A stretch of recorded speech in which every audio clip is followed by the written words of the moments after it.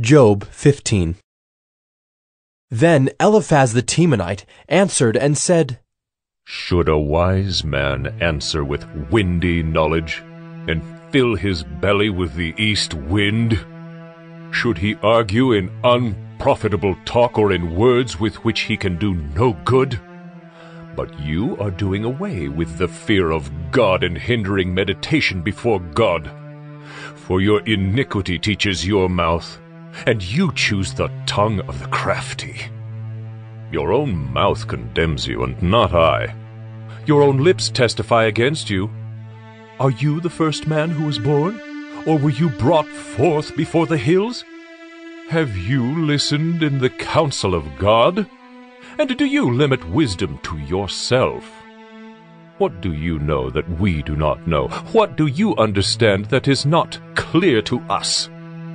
Both the gray-haired and the aged are among us, older than your father. Are the comforts of God too small for you, or the word that deals gently with you? Why does your heart carry you away, and why do your eyes flash, that you turn your spirit against God and bring such words out of your mouth? What is man that he can be pure, or he who is born of a woman that he can be righteous? Behold, God puts no trust in his holy ones, and the heavens are not pure in his sight.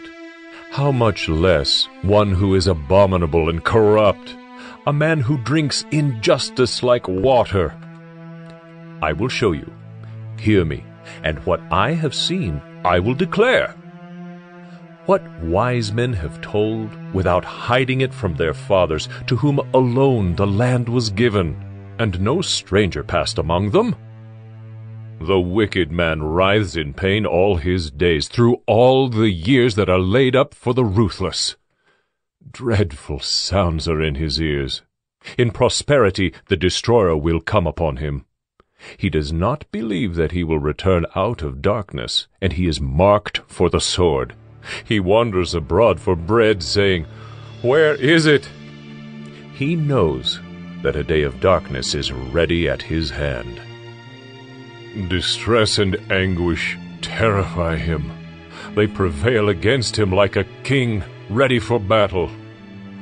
Because he has stretched out his hand against God and defies the Almighty, running stubbornly against him with a thickly bossed shield, because he has covered his face with his fat, and gathered fat upon his waist, and has lived in desolate cities, in houses that none should inhabit, which were ready to become heaps of ruins, he will not be rich, and his wealth will not endure, nor will his possessions spread over the earth.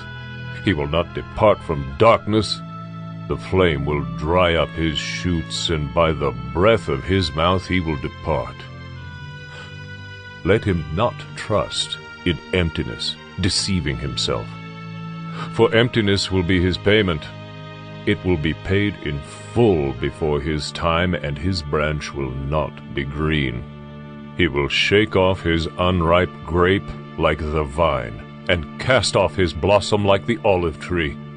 For the company of the godless is barren, and fire consumes the tents of bribery. They conceive trouble and give birth to evil, and their womb prepares deceit.